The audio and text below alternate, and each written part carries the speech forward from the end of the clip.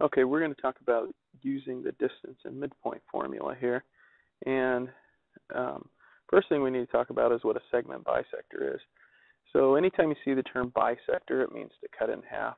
So if I have, say, segment A, B, and I bisect it with, say, line L, put some arrows on the end there. So this is line L. That means it cuts that in half. We're going to say it cuts it in half at point P there. That is the midpoint of that segment. So this is line L is a segment bisector.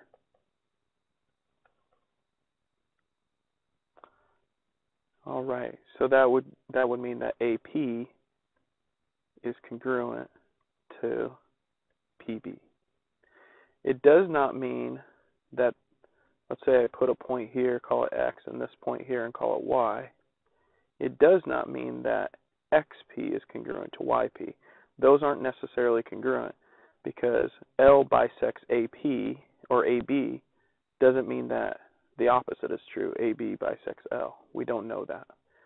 So this is all we can conclude from that. Okay? All right, so that's a segment bisector. Now, we call this the midpoint. A segment bisector, anything can bisect a segment. So let's once again say we have AB, and we'll call this point M. A point could bisect a segment. A ray could bisect a segment. Okay, AM is congruent to MB. A line can bisect a segment.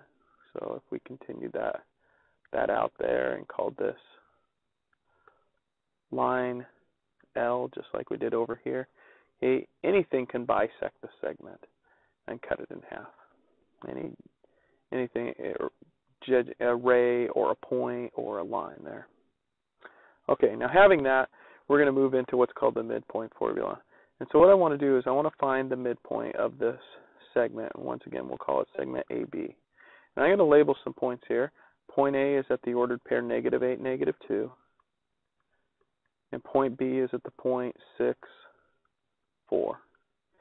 Now with that, we could find the midpoint of this by just doing a little rise and run.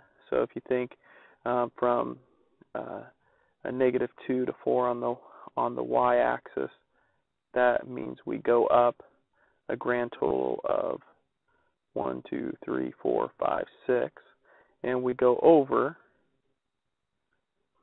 from -8 to 6. We go over a grand total of, I'm not going to count them out that time, but it's 14.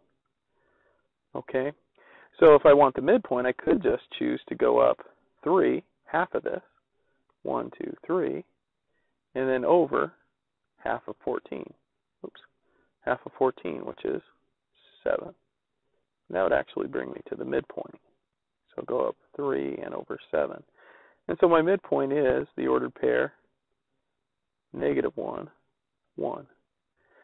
Now, if you didn't have a graph, there is a formula that we use, the midpoint formula. So if I were to take -8, -2, that's point A, and point B, which is at 6, 4, and I were to label those x1, y1, my first x point, my first y point, and x2, y2, my second x coordinate and my second y coordinate. The midpoint can be found by taking the average of the x's. So -8 plus 6 over 2 and -2 plus 4 over 2. And that would end up giving us -2 over 2 and 2 over 2, which is -1, 1, which is the same midpoint we got right there. Now, the actual formula I used there, the way I did it, the actual formula that you see written out is x2 minus x1 over 2, comma, y2 minus y1. over 2. Excuse me, not minus, but plus. You're finding the average of the values. Okay, I got myself mixed up with the distance formula there for a second. So you're adding your x's. So really, I added x1 plus x2, but it doesn't matter the order here. As long as you add the x's, negative 8 plus 6 divided by 2, or you could have done 6 plus negative 8 divided by 2. Either way, you get negative 2. And negative 2 plus 4 divided by 2, or 4 plus negative 2 divided by 2. And you get 2 over 2, which is 1. That is the midpoint formula there. So let's write it a little neater for you.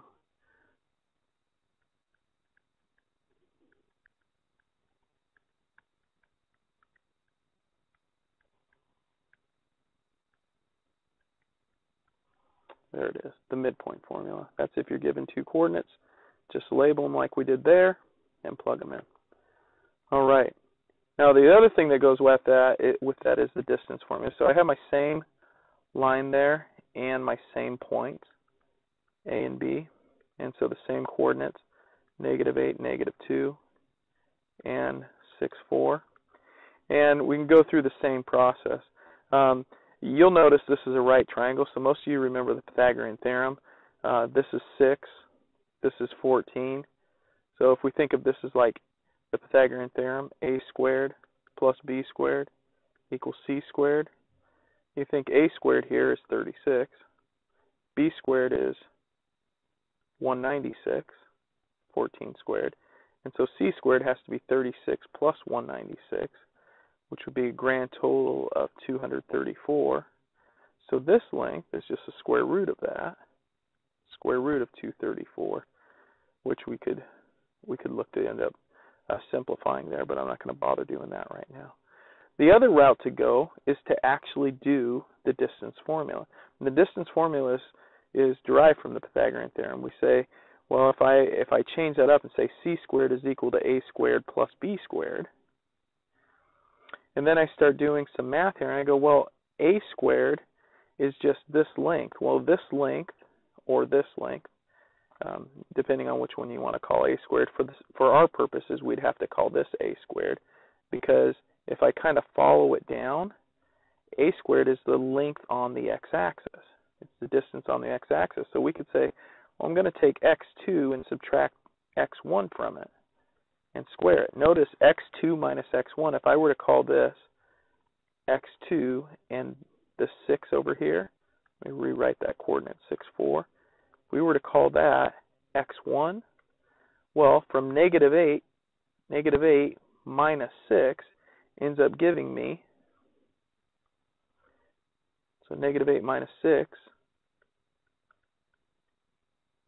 ends up giving me 14. And 14 squared is 196, gives me negative 14. And negative 14 squared is 196. Okay, so really, this a squared is the same as saying that right there.